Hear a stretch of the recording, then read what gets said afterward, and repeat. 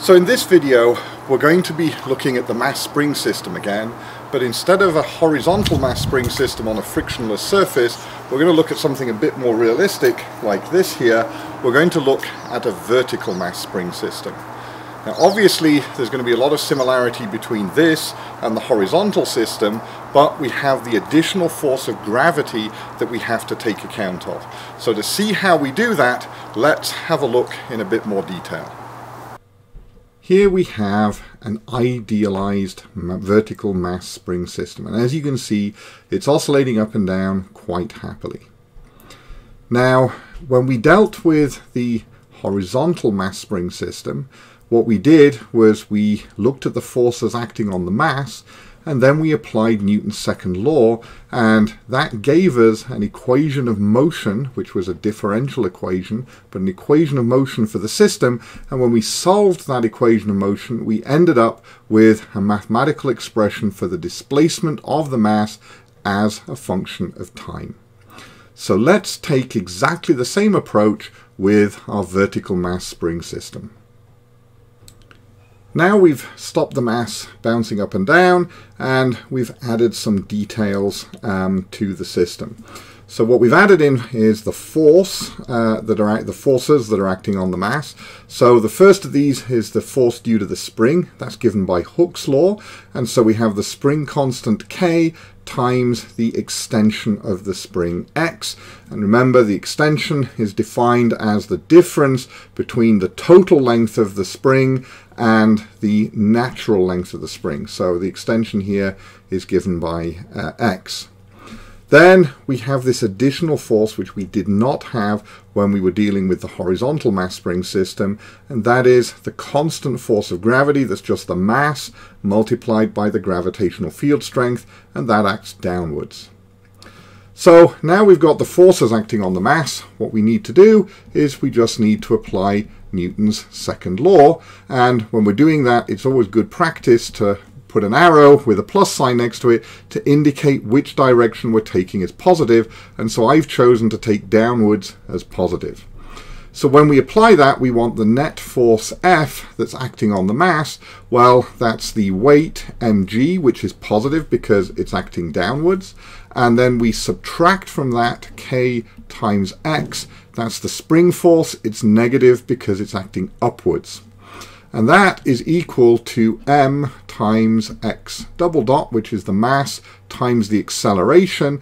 And remember here that x double dot, I've used Newton's dot notation, which is d2x by dt squared in Leibniz notation. So I've got the equation of motion now from Newton's second law, so let's rearrange that to try and make it a bit more recognizable. I'll divide through by m, and so here I'm going to have x double dot, and that is going to be equal to minus k over m times x, and then plus g. So what I want to do now is compare that to the equation of motion we already know for a simple harmonic oscillator. And that equation of motion, the general equation of motion we've already got, is just x double dot is minus omega squared times x. So we can see here we've got some similarities. I've got a second order differential on one side, just like I have for the equation of motion for a simple harmonic oscillator, and I have an x term on the other side, and I've even got a constant in front of it, and that constant will be that omega squared is equal to k over m, which is exactly what we had before for the horizontal mass spring system. Unfortunately, I also have this extra term here, this constant plus g, and that's messing things up a bit because I know the solutions to this equation of motion. I don't necessarily know the solutions to this equation of motion. So how am I going to get rid of this constant g? Well, to do that, and to do that in a general way so that we know the mistake that we made, so where we went off the rails here, so to understand where we went off the rails, let's have a look at this general simple harmonic oscillator equation. So if I look at this general one here, what it's telling me is that x double dot is minus a constant times x. So that tells me that when x double dot is 0, then I must also have x as 0. Now obviously that's not going to be the case the way I've chosen x here, and where I've chosen x is the extension of the spring. Because when the extension of the spring is 0, the mass is up here, and when x is 0, k times x is 0, so there's no force due to the spring. The only force I've got is due to gravity, and that's this constant weight term m times g, and so of course the mass is going to accelerate. I'm not going to have x double dot be 0. So where is x double dot going to be 0? Well, if we remember Newton's second law again, this is mass times acceleration. So if x double dot is 0, then the net force on the mass must also be 0. So what I'm looking for is I'm looking for the position where the net force on the mass is 0, and of course where the net force is 0, that is what we call the equilibrium position.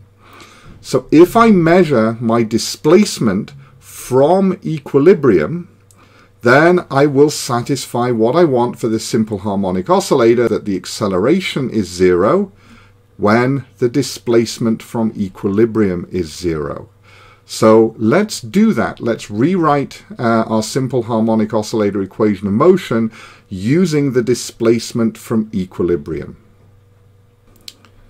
What I've done now is I've taken the same diagram, but I've rewritten it slightly. So what I've done is I've added in this position here, and that's the equilibrium position. So when the mass is at this position here, there is no net force acting on the mass. It's at equilibrium.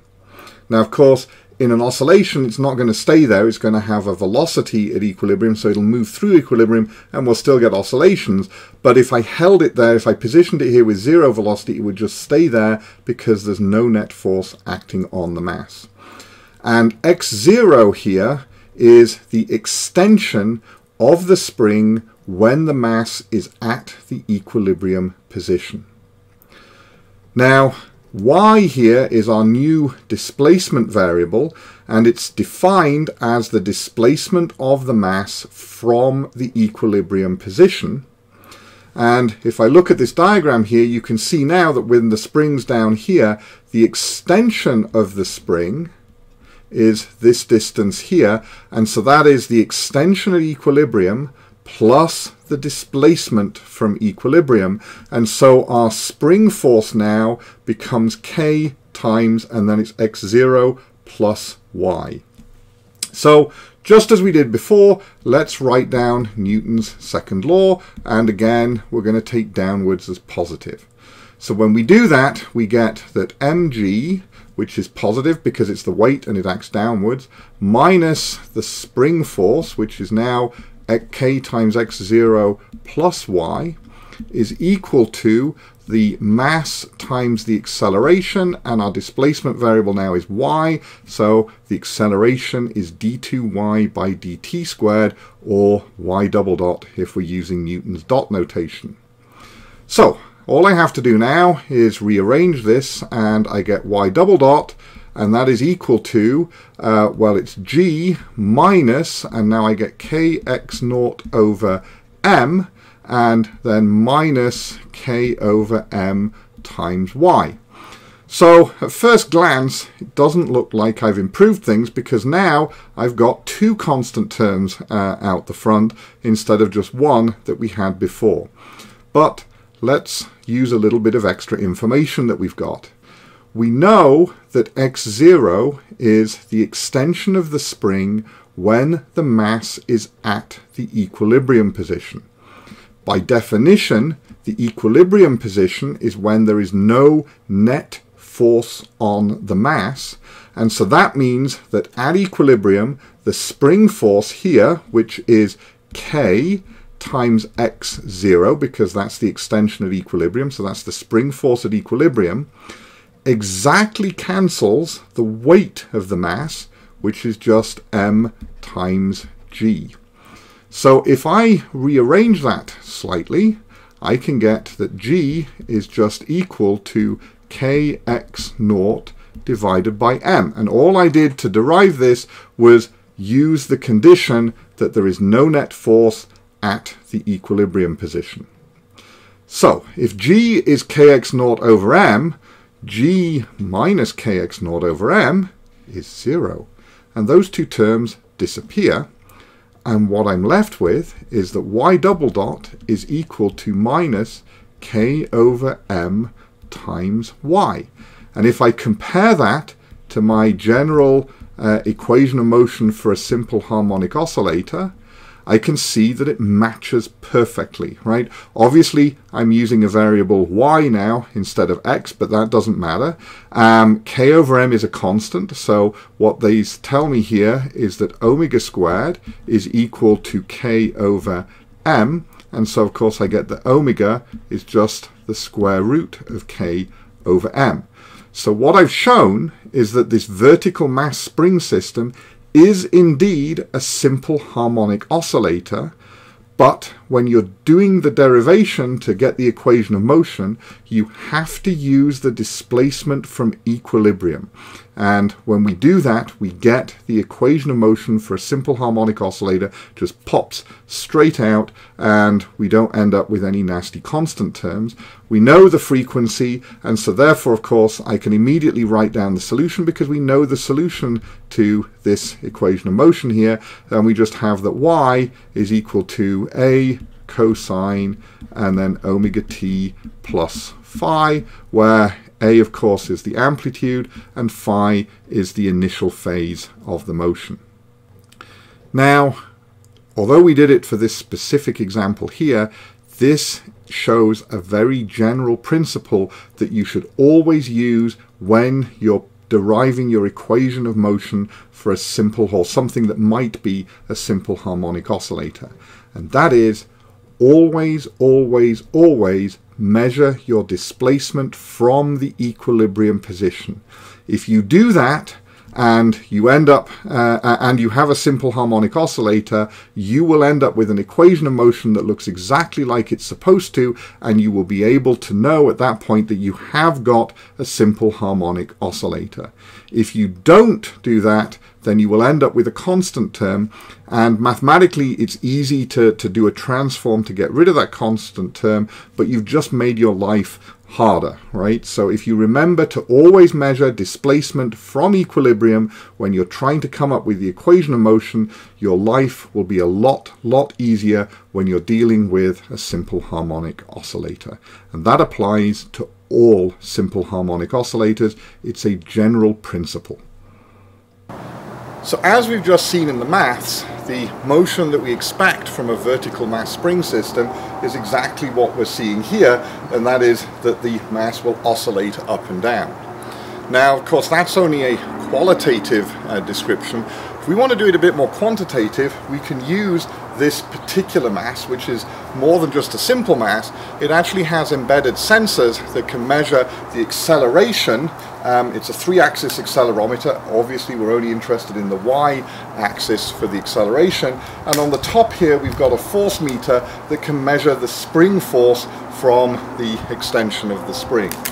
So if I start this oscillating again, this data is picked up by these sensors, wirelessly transmitted over Bluetooth to my laptop, and we can generate some plots. So we have the acceleration. We can convert the acceleration into the displacement simply by integrating with respect to time twice. We'll deal with the details of that in a subsequent lecture. But for now, just trust me that we can integrate the acceleration data twice with respect to time, and that will give us the displacement. And so we can compare that versus time, and what you can see is that we get a nice cosine-like or sine-like distribution. So obviously, as far as we can tell from this data, the derivation we did works and agrees with experiment, which is always nice.